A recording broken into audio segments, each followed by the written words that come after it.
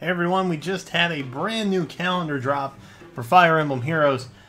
So let's take a look and see what we've got coming this month in FEH. Well, the rest of July / the beginning of August, which of course encompasses 3 houses, and I haven't actually looked at this yet, so this is kind of a blind oversee. So I'm excited to see what we have. Reminder, there is a contest going on in the link in the description. It's on Twitter. Not on YouTube. Giveaways on YouTube are a terrible idea for community guideline strikes and whatnot. So if you want to check that out, feel free to. I'm giving away a copy of the Seasons of Warfare edition of the game, and then also just a standard version of the game, and then some other stuff as well. Certain policies apply based on where you live and stuff like that. Just check it out if you're interested in that. Won't bore you otherwise. Alright, let's see what we have going on with this. So first up, Tempest Trials, Lessons Learned. I am super excited about this because we get that goddess right there, and I'm very happy that she will be in the game. I'll talk about that later for sure. Loser Redemption is wrapping up pretty soon. Rooker Siege, that one is coming on the 16th, very, very soon. Then we've also got a Morgan and Morgan Bound Hero Battle. All the Morgan love. So that'll, I'm sure we'll have a somebody focus on that.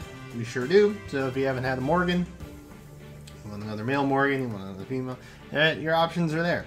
That's definitely going to happen for you. What else? What else?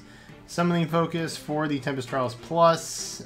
Nothing too surprising there. That's already ongoing. Special orb promo. It's there if you want. If you want it.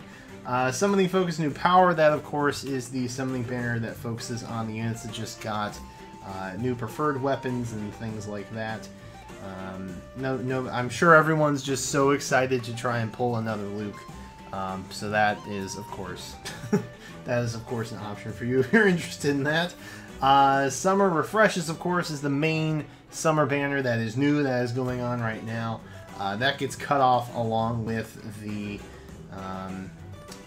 other summer banner that's ongoing right now. So all of that stuff is happening right now. Everything on the left hand we pretty much know about already. Of course, the Elysian Summer, that's going to be ending soon. I'm trying to see if we're getting a revival for the other summer banners, and I don't see them. Unless I'm missing them. Ignis, New Power, Summer Returns, Summer Refreshes. Where is the book 1? I don't see Norian Summer, which is interesting. Unless I'm missing it. But I don't think I'm missing it. I don't see it anywhere on here. It would be green, of course. I do see Summer Returns. I see Summer's Arrival. I see Elysian Summer. I do not see Norian Summer. Interesting. Alright, well, if I missed it, let me know in the comments, but I don't see that it's on here. I'm sure it probably is on there. It's maybe just an oversight, because it would be weird that they wouldn't bring that one back. But either way, that'll probably be returning semi-soon, for sure. Alright. The things that we have been waiting for, my friends. So earlier in the month, I made a prediction we'd be seeing the new Heroes banner that would inevitably be focused on the 3 houses units. We later found out that we'd be getting a free male Byleth if we ordered the game or had the game and registered the game. Which, by the way, if you're worried about that, don't worry. I will have a video explaining how to go and make sure that you redeem your coins properly so that you do get male Byleth. So if you're concerned about that, don't worry. Just head on back when the time is right. You can check it out. I got you back on that. I know it can be a little confusing with that stuff. But I said, we'd probably be looking around the 22nd for that one. It's a Monday. It's about a week out before the game comes out. Lo and behold, my friends, we have a new Hero Summoning event on July 22nd. that is definitely the Three Houses banner. And I also said that we'd probably have a Forging Bonds event with it, and looky there! Looky there! We have a Forging Bonds event! So, not only are we getting Three Houses units in the game about a week out beforehand, we're also going to be able to learn a little bit about them through the Forging Bonds event, which is pretty cool. I'm pretty excited about it, and you technically kind of get like a free mail byleth if you ordered the game. So that'll be fun, I bet. I bet Phoenix Master would make a free-to-play guide with that. Because it's kind of free-to-play, right? Unless you don't care about Three Houses. But you'd be crazy not to care about Three Houses, right? No. Anyway, if you win my giveaway and get a mail byleth, then it's definitely free-to-play, because you didn't actually buy the game either. Sorry, shameless plug. Anyway, so Forging Bonds and new Heroes Summoning event, that is definitely happening. Heroes with close defense skills, that one's going to be kind of curious, I bet. Grand Conquest is coming back. Oh my goodness, all kinds of stuff happening. Coliseum quests, that's a thing. Which, by the way, if you missed it, we had Corrin quests with Hero Spotlight quests. That was kind of strange. Mythic Hero Battle. Mythic Hero Battle, which means we're getting a brand new Mythic Hero. I do have an idea of who that is. I'll be putting out a video on that soon-ish. So if you want to find out who I think that'll be, I think it's a pretty clear indication as to who it's going to be.